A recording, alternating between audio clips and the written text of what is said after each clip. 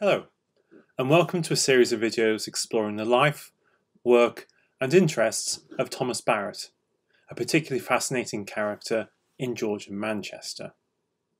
A Mancunian, he was born in 1743 and died in 1820.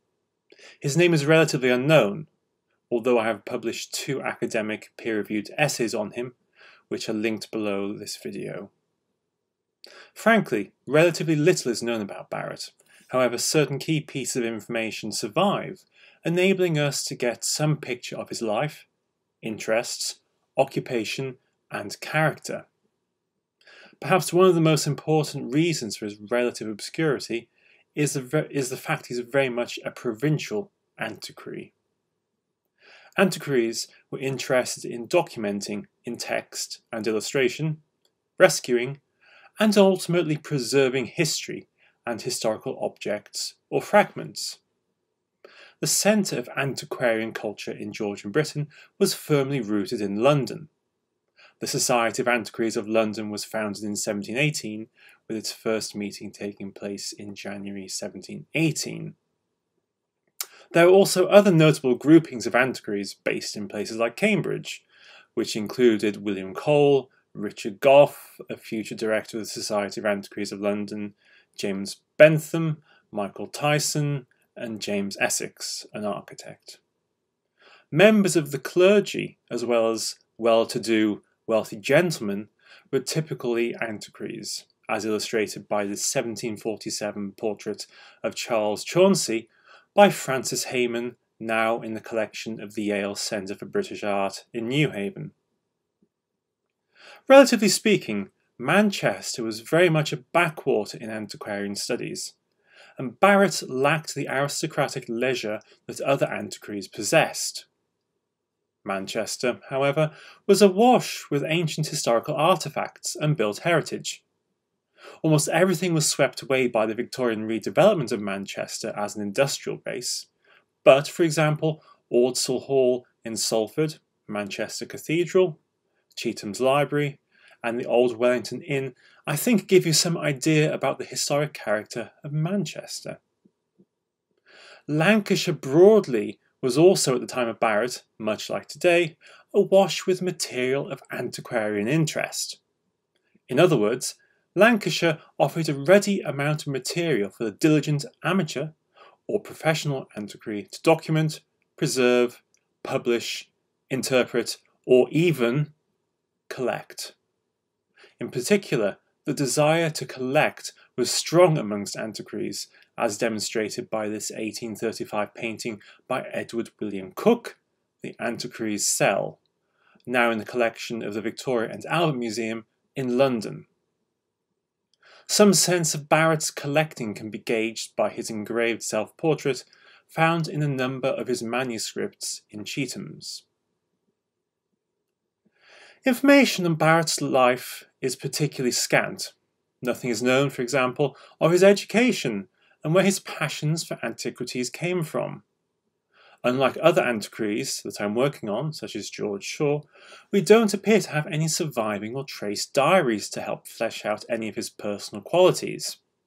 Instead, we have to infer these from the records that he made as an antiquary and what he left behind, the vast majority of which are in manuscript books containing drawings and text, and in the collection of Chetham's Library in Manchester.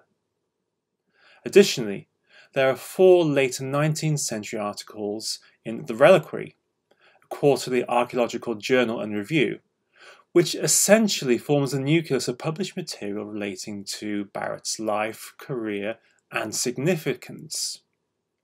What emerges from these articles is that Barritt worked as a saddler throughout his life, with his shop on Hanging Ditch, very near to Chetham's and the cathedral in Manchester.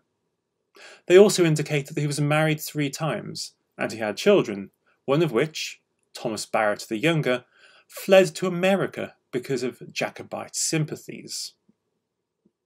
Perhaps less expected is the record of his cork prosthetic leg. We know that he lost one leg as a young man, but which leg remains unknown.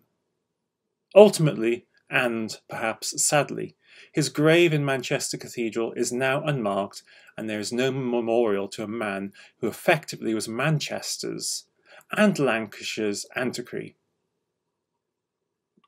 Despite being occupied as a saddler, namely working with leather to make, amongst other items, saddles for the nobility and wealthy customers, Barritt's profession seems to have accommodated an apparently insatiable interest in the trappings of the past.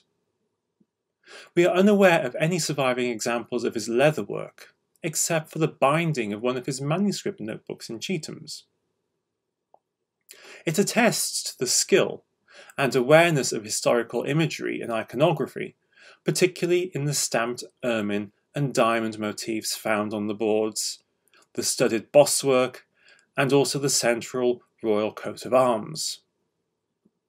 Further indications of this antiquarian interest and engagement with antiquarian scholarship is expressed directly through his membership of Manchester's Literary and Philosophical Society, and the 4 papers he published in the Society's transactions, memoirs, include On the Remains of the Druids from 1790, Carved Obelisks from 1796, Antiquities Found in the River Ribble 1802, and Roman Inscriptions in Manchester, also from 1802. Beyond my 2 essays examining Barritt's manuscripts and interest in heraldry, and the publicising of his drawings in the Manchester Sketchbook by Chetham's, the majority of his material is unpublished and unknown. With one further manuscript held in the archives at Manchester Library, and his earliest known manuscript in the Bodleian Libraries in the University of Oxford, a number of his productions survive and attest to his widespread and lifelong investigation of Lancastrian antiquity and heraldry in general. Even at an early age, as my analysis has shown, as a teenager, Barritt was absolutely interested in heraldry, Arthurian legend, and the 9 Worthies. A broader interest in other historical antiquarian material, including collecting antiquarian paraphernalia, appears to have developed over time. Barritt's clear self-improvement is evident of the notice of his passing in the Manchester Gazette on the 4th of November 1820, which reads, "On Sunday last, Mr. Thomas Barritt of Hanging Ditch, in his 77th year, he was a character well known as an antiquary to most of the ancient families of England, especially of Lancashire and Cheshire, as well as to many members of the College of Arms, London. His zeal and perseverance in tracing pedigrees is apparent from his numerous manuscripts which he has left behind him. He had taught himself Latin and even elements of Greek, and had attained very high perfection in drawing and painting. Above all, he was a truly good Christian." A poem written by Barritt's friend Joseph Aston, printed in limited quantities in black letter, also attests to Barritt's interest in antiquities, in particular of medieval England. It reads, "In Mancunian lived a man who knew much of old times, and much of ancient lore. Strange and scarce books had he, and curious coins, medals and painted glass, and ponderous arms, helmet and breastplates, gauntlets hast and shields, of many kinds, proof against bloody war, swords without number, of all murdering shapes, and one, which erst has graced a prince's thigh, more valued than the rest, and more revered, by him who owned it, and by all his friends. He was versed in heraldry, and could tell how all the thanes and all the knights and squires within his shire had sprung from times remote, and famed too was he for his industry, for age at work, for much his business called. And yet full many a picture did he paint, pedigrees copied, branch and root, and carvings made, of antique shapes, and, almost beyond belief, helmets and shields to rival Greece and Rome, stealing from sleep the time to give them form. Nay, once, grappling patience, he made a suit of mail, with thousands upon thousands of links, for the love he bore to ancient arms, for he was curious, and the searching air, which pries without a blush into things scarce, or sacred, or profane.